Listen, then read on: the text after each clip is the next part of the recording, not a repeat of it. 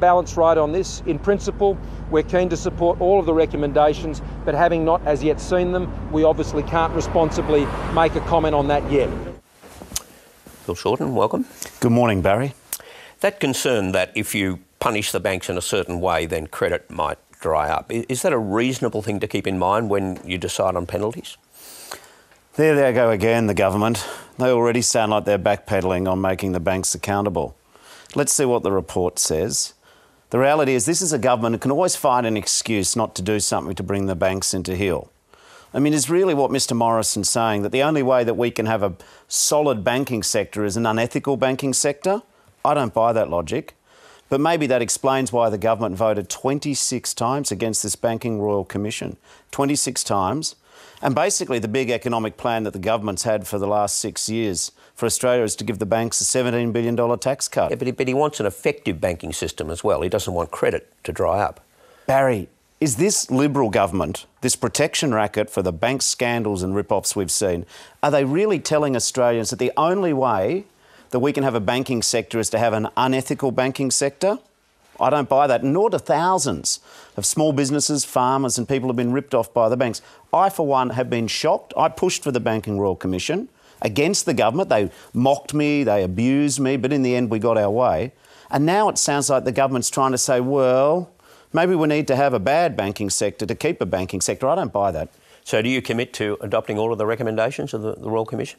Well, in principle. I mean, it'd have to be a pretty amazing reason not to. I mean, we saw that remarkable proof of life video where poor old Commissioner Haynes, who's done a great job, is sort of dragged out to try and give some faux credibility to a government who didn't want to have a Banking Royal Commission. I'm not going to let the government off the hook. They didn't want this. And now they're already trying to say, well, maybe we need to have an unethical banking sector. We don't want to go too hard against our friends in the banks. You've come up with a recommendation of your own around the new protections for whistleblowers, but it's this financial incentive that's thrown in there as well. Why is that there? Well, we have a look around the world and the Americans have been able to make some big breakthroughs in some financial scandals by basically encouraging some of the people involved to be able to come forward and get a reward. I mean, what our plan means for people who are doing the wrong thing is that just beware of the person next to you because they might just want the reward and not put up with the corruption. I want whistleblowers to come forward. Also, whistleblowers pay a big price. There's a lovely fellow, Jeff Morris. He's paid a big price for coming forward about the Commonwealth Bank and he's suffered great financial disadvantage.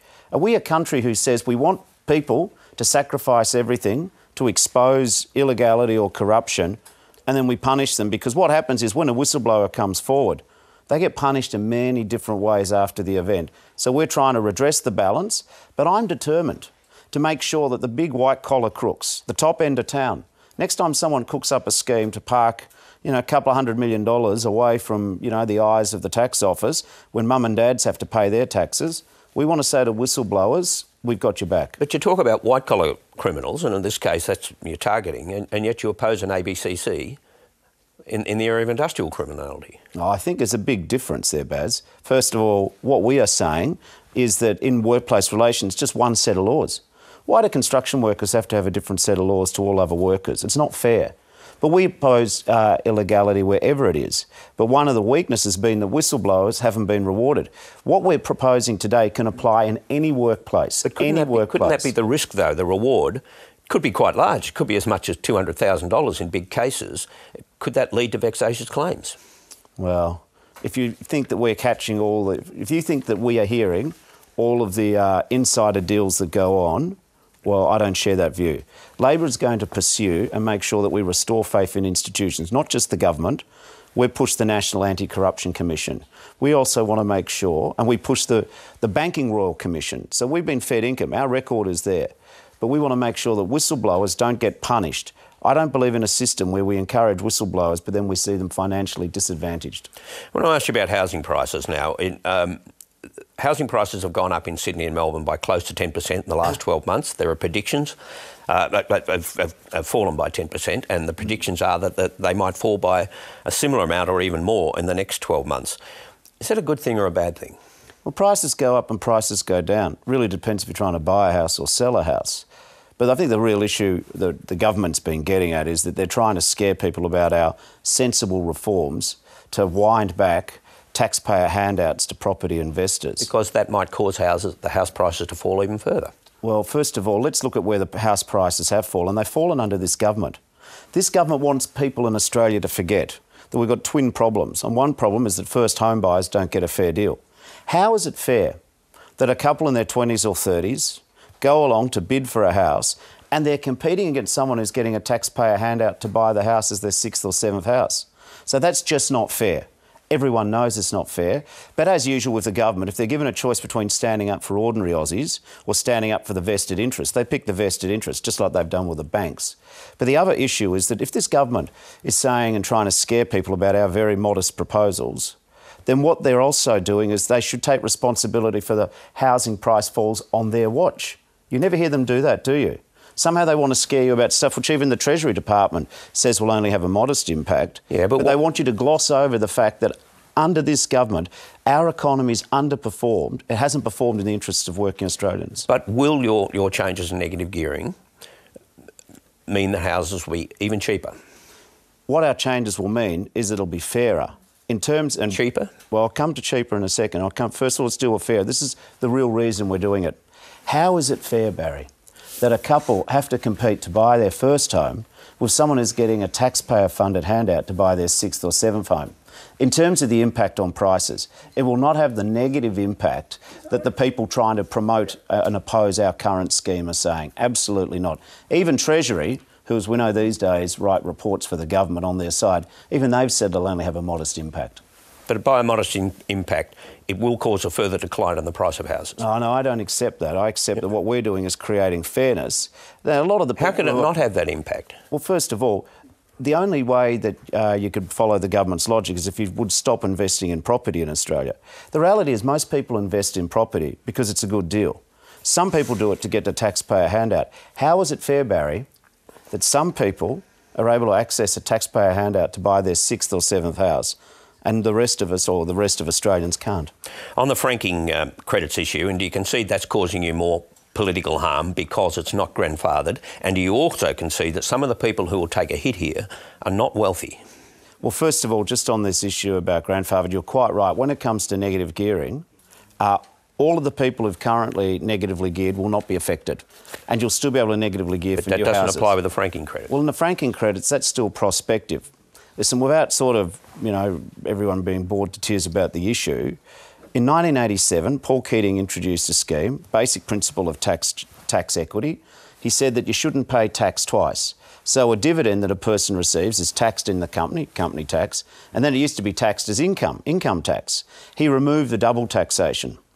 But in 2001, John Howard and Peter Costello, when they had more money than they knew what to do with, abandoned tax principles. And now we've got a crazy situation where a taxpayer gets a credit, a non-taxpayer gets a cash tax refund. What principle of taxation, Barry, says that a person who doesn't pay tax can get a cash tax refund? Let's open the textbooks.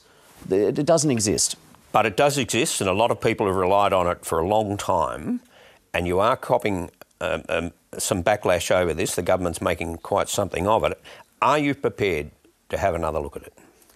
Well, first of all, the reason why we're doing it is that there's no principle which says it's fair that a non-taxpayer gets a tax refund, a cash tax refund. But it's also not fair that we're spending $100 million a week paying non-taxpayers cash tax refunds. And it's not fair in this country that we spend more money giving non-taxpayers a tax refund than we are on public schools. So we're not for turning. I mean, it really goes to a deeper point. This government's run out of governing. They don't even want to turn up to Parliament. They just want to scare people about our sensible reforms, which are about making Australia fairer. So when you say you're not for turning, there'll be no tweaking of the policy at all? Well, if I can put it really directly, do people want a government or do they want a piece of plasticine? Do people want a government with tax principles and fairness at their core, or do they just want a lump of political putty? We've had 6 years of the plasticine government, and we're putting our views out because we want Australia to be fairer and we want it to operate in the interests of the millions of people who go to work every day, the pensioners. Did you know, Barry, for example, that we're handing back bigger tax refunds to 10 million Australians than the government's currently offering? Get someone in. Collapse. Sounds like a... Sorry, We're just going to go to a package and we'll come back to you. Good. We've got a bit of a problem in the studio. Time flies by in the yellow and green. Stick around and you'll see what I mean. Today I announced that I'll be an independent candidate in the next federal election in Warringah. Today I'm announcing that I intend to stand at the next federal election. Sally Steggall announcing her run in Warringah against Tony Abbott. Yesterday Oliver Yates declaring he's taking on Josh Frydenberg in the seat of Kooyong, and now Julia Banks in Flinders against Greg Hunt. We have lived here on the Mornington Peninsula for over 20 years. Well, I wouldn't want to be in Greg Hunt's shoes today. I will let the individual in question explain her own actions. I'll be riding shotgun underneath the hot sun, feeling like a someone. I'll be riding shotgun. Climate change action policy is something that's really, really important to them. It's time for real action on climate change. Because if we go past another 4 years where we don't act on climate change... Everyone I speak to in Flinders... I will be speaking on behalf of the people of Kooyong. The people of Warringah have had enough.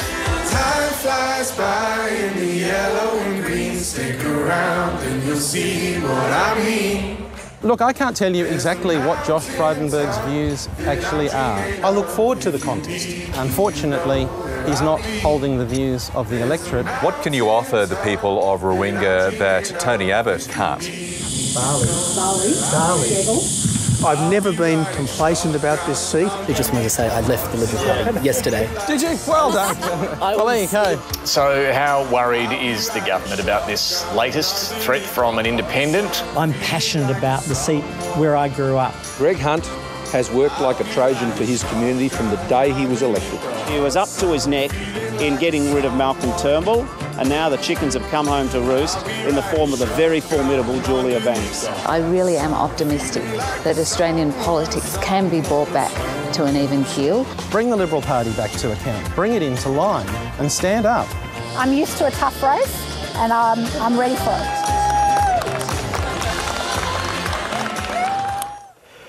And just to explain what happened there, one of our cameramen had a bit of an episode. He seems fine, but we've got an ambulance on the way.